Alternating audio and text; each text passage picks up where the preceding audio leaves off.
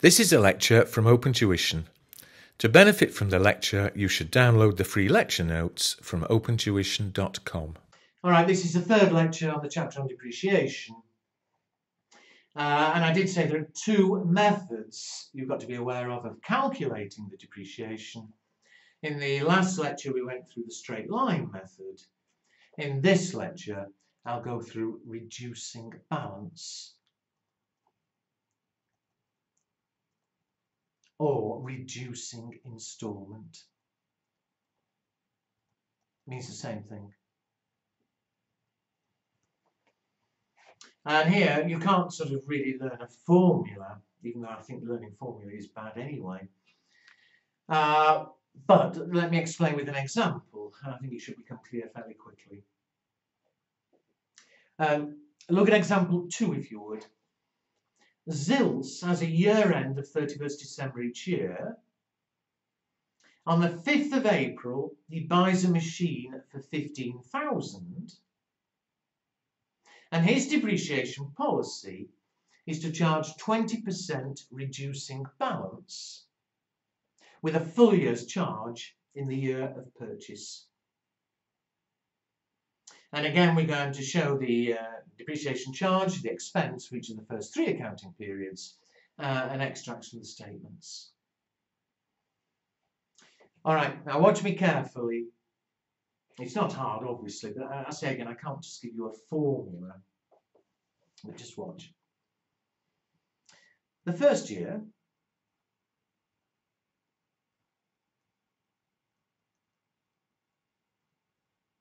the depreciation expense, well, it says it's 20% reducing balance. We take 20% of the value of the machine. Well, you've only just bought it, it cost 15,000. So the expense will take 20% of 15,000,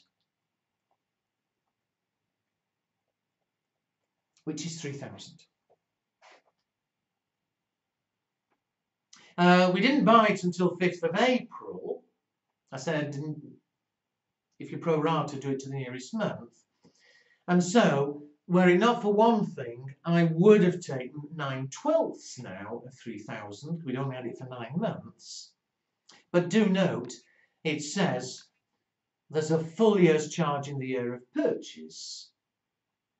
And so, it'll be a full 3,000 whenever we bought it within that year.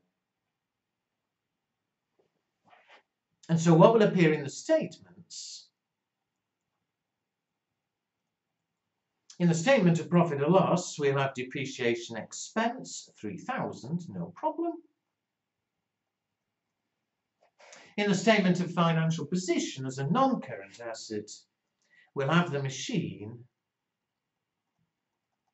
Remember, we have to show this breakdown, so the original cost, 15,000. And the total, the accumulated depreciation, 3,000. And so its value is 12. But again, we have to show those workings. So far, so good. But I need to carry on to make it clear how this works. Assuming we've still got the machine, when we come to the second year,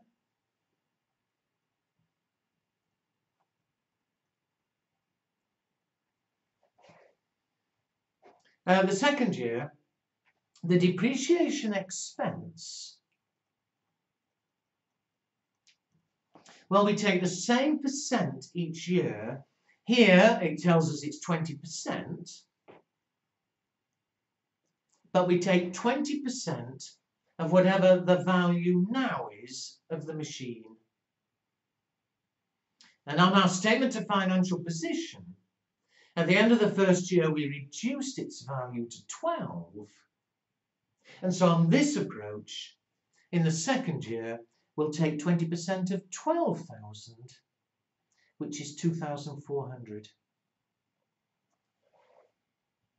Last year we bought it for 15, we took 20% of 15. This year, because we reduced the value to 12, we take 20% of 12. And so on the statement of profit or loss, depreciation expense is 2,400. In the statement of financial position,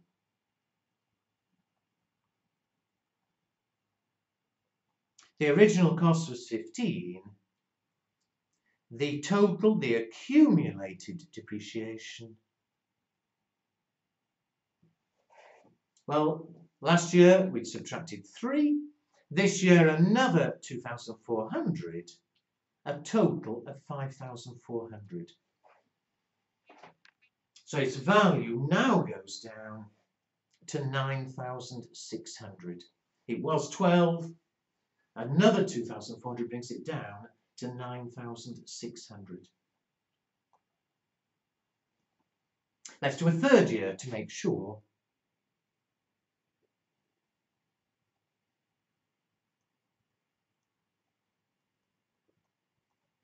What's the depreciation expense going to be this year? We keep the same percentage that we're told here, 20%, but it's 20% of the new value. And of course, at the end of the second year, the value had gone down to 9,600. 20% of 9,600 is 1920. And so there is the expense in the statement of profit and loss. Statement of financial position.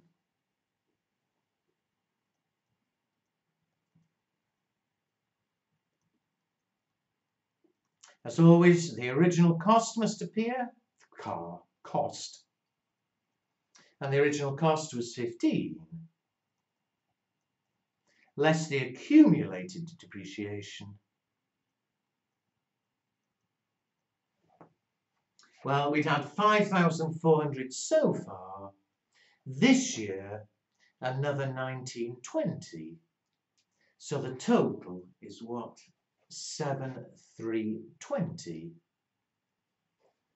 And so the value on the statement will fall to 7,680.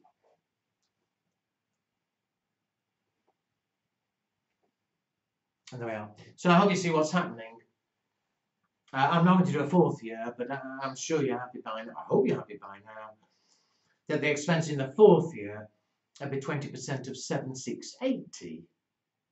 So it's the same percent each year, but you're taking the percent of a lower value as the value keeps falling. So there we are, that's reducing balance. Now a few little things to say before we call this one a day. Firstly, although it's not really your problem for the exam, reducing balance does tend to be a bit more popular because some people say it's a bit more realistic in that although we're never trying to show a true value of the asset, I think it is the case that for most assets, think about a car, for example. A car does fall in value, and it tends to fall a lot more in the first year than it does in later years. And that's what's happening here. It falls a lot in the first year, it falls by 2,4. Next year, only 1920. No, I've lost it, sorry. First year was 3,000. Second year, only 2,4. And third year, only 1920.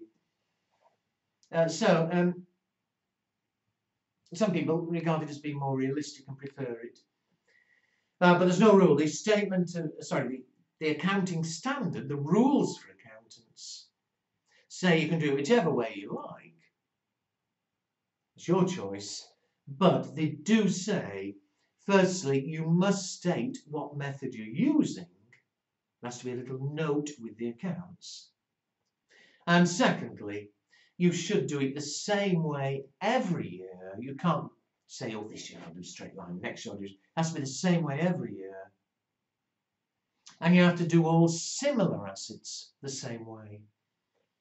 So, you can't just do one machine reducing balance and another machine straight line. Either you do all your machines reducing balance or you do all your machines straight line. However, there are the rules. Surely you can practice them. One last thing to be careful of. It's when you're hurrying in an exam you might miss it. Is, suppose I told you this. Suppose a car cost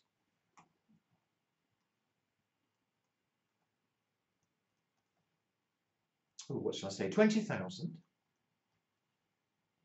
It's got an expected life of 10 years. And there's no scrap value.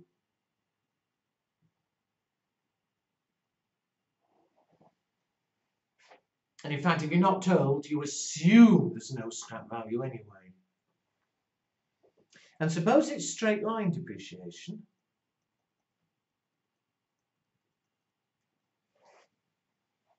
What would be the expense each year?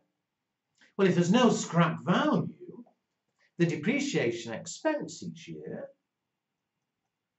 20,000 minus 0 over 10 years, is 2,000 per year.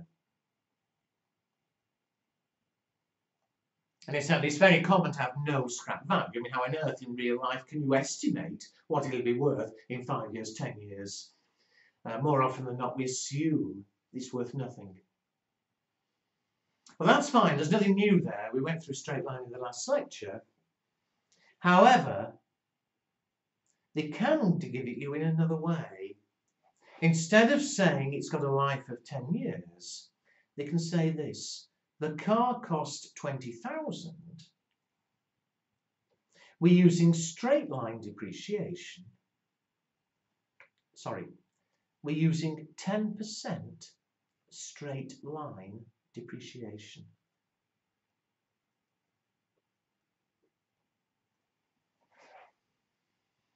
Now, if they ever tell you that it's straight line depreciation, then it's another way of what we had before. The depreciation expense, it's 10% of cost each year, which is 2,000. They can give it you either way. They can either say it's straight line, there's a life of 10 years, 2,000 a year, or they could give you 10% straight line, 2,000 a year. Or, for instance, if its life was 5 years, if I gave you straight line over 5 years, the expense would be 4,000 a year. Alternatively, the question could say it costs 20,000 and it's 20% straight line. Well, 20% of 20,000 again is 4,000. Now that's not hard, and I hope that's clear there. 5% straight line would be the same as life of 20 years. But be careful, it's the way they trick you. You see, if it's 10% reducing balance, then we've got all this business to do. If it's 10% straight line, then it's an equal amount each year. It's simply 10% of the original cost. All right, so there are the two methods. Most of any questions you get will be on the calculation of depreciation. But as always, I've got to show you the double entry. The double entry is, in fact, very easy indeed. And it's the same double entry, however we're calculating the depreciation. We calculate it, but once we've calculated, the double entry is always the same. So that is easy, but to be safe, I will show you. I'll show you that in the next lecture.